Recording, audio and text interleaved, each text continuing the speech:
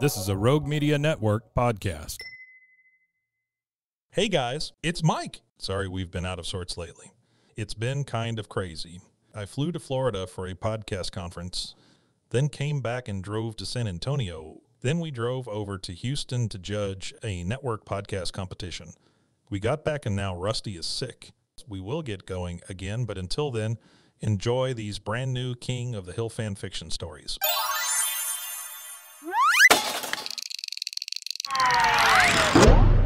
Bwaaa!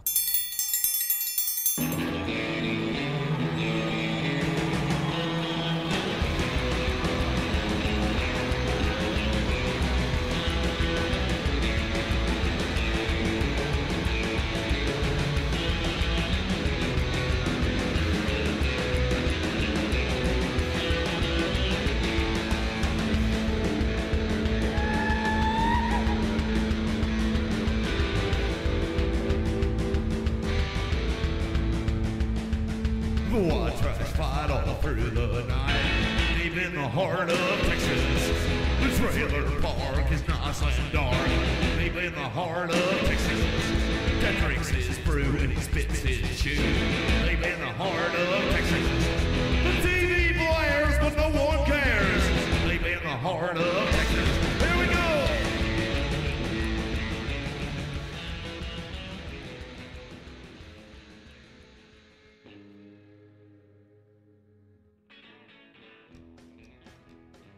It was a sunny, ordinary day in Arlen, Texas, and Bill found himself standing in line at the Department of Motor Vehicles, a place that most people dreaded visiting.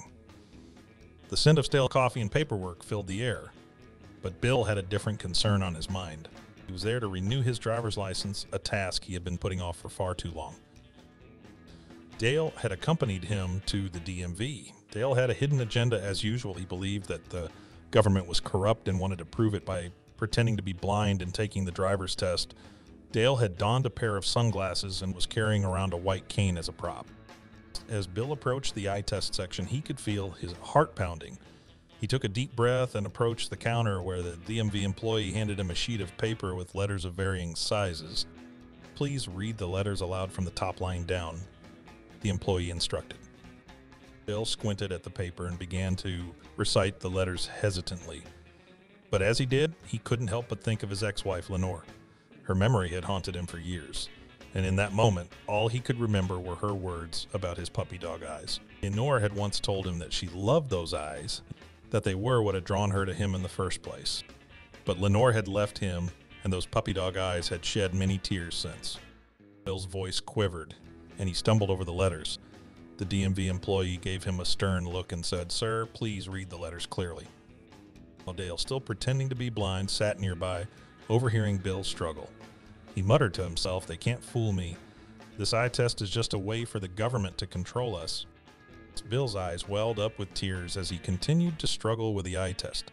He felt like a failure, not just in this moment, but in life. His divorce had left him broken, and it seemed like he couldn't even pass a simple eye test. Just then, Hank and Bwaaa walked in, having completed their own tasks at the DMV. Hank noticed Bill's distress and approached him. "Bill, what's going on here? Why are you upset?" Hank asked, his voice filled with concern. Bill sniffled and wiped his eyes. "Hank, I can't pass this eye test. I'm a failure, just like my marriage." Hank put a comforting hand on Bill's shoulder. "Bill, you're not a failure. You're a good man, and the neighborhood needs you to be able to drive. Think about what everyone would say if you couldn't help out in a crisis or drive Bobby around." Bill nodded, feeling slightly reassured by Hank's words. "You're right, Hank. I can't let Lenore's memory hold me back." Meanwhile, Dale continued to pretend to be blind, making exaggerated gestures with his white cane. Bwaaa watched with amusement, but Hank whispered to him, "Bwaaa, let's get Dale out of here. He's causing a scene." Together, they managed to coax Dale away from the counter. As they left the DMV, Dale muttered, "I'll expose their corrupt system one day, you'll see." Back at the counter, Bill took a deep breath, wiped away his tears, and decided to give the eye test another try. This time he focused on the letters and cleared his throat. E, the letter F, P, T, O, Z. The air was thick.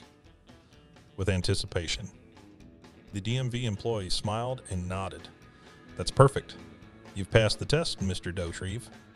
Bill beamed with relief and gratitude.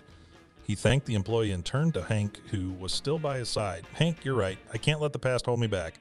I've got a duty to my neighborhood, and I won't let him down." Hank patted Bill on the back, and together they walked out of the DMV, leaving Dale's conspiracy theories behind. Bill may have faced a moment of weakness, but with the support of his friends and his determination to move forward, he was ready to face the road ahead with renewed confidence in his puppy dog eyes. After leaving the DMV, Bill and Hank got into Bill's old car. Bill was at the wheel, a sense of pride and accomplishment returning to him after passing the eye test. As they pulled out of the parking lot, Bill couldn't help but smile. "No, Hank, I forgot how much I love to drive," Bill said, gripping the steering wheel with both hands. "It's therapeutic, clears my head. I hardly ever think of Lenore when I'm driving." He silently turned his head and wiped away a single tear while his lip quivered.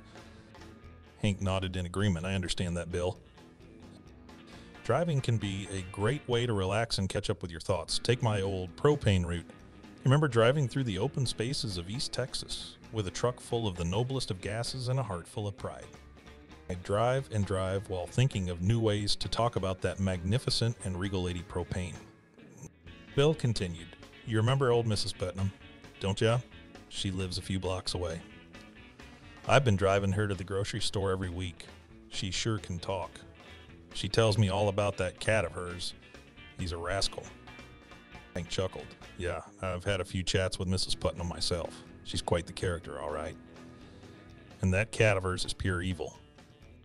Bill said, "Yeah, he does scratch and bite me a lot. I figure it's the cost of friendship." As they drove, Bill regaled Hank with stories of his trips with Mrs. Putnam and her mischievous cat. It was clear that Bill cherished those moments and the chance to lend a helping hand to his elderly neighbor. Meanwhile, Boomhauer was at the wheel of his car, driving Dale back to his house. Dale still had on his fake blind man glasses and was feeling triumphant about his plan to expose the government's corruption. He smirked at Boomhauer. "Well, Boomhauer, I think I really showed him at the DMV today." Boomhauer responded with his signature mumble. "Yeah, man, that dang old lady didn't know to dang old think, but dang old making fun of dang old blind folks is bad, dang old real bad, dang old know what I mean." Which Dale interpreted as agreement. As they approached Dale's house, he finally took off his blind glasses. The sun suddenly emerged from behind a cloud, shining directly into the car and straight into Dale's eyes. The blinding light made Dale squint and shield his eyes. Panic washed over him, and he frantically groped around for his glasses. "Oh no, I can't see. I can't see. They've finally gotten me. The government has made me blind. Curse this inquisitive and brilliant mind of mine." Dale exclaimed in a panic, mistakenly believing that he had lost his sight due to the blinding sun. Boomhauer, struggling to hold back laughter, pulled the car over and reached for Dale's glasses, handing them to him. Dale quickly put them back on, but his heart was still pounding. "I thought I'd gone blind, Boomhauer. That sun was like a government conspiracy trying to take away my vision. Thank God you were here. They don't want witnesses." Dale let out a sigh of relief, his face turning from sheer panic to embarrassment. "Well, I guess I got a little too close to the truth there, but I won't let them catch me off guard next time. I'll train my eyes so hard it'll be impossible to make me blind." As they continued their drive, Boomhauer kept chuckling at Dale. Meanwhile, Bill and Hank enjoyed their ride home, with Bill appreciating the simple joy of riding with his friend.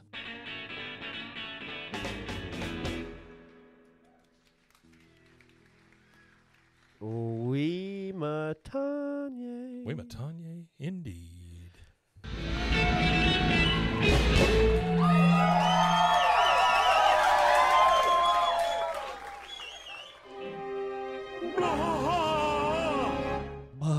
Bwaaa. This has been a Rogue Media Network production.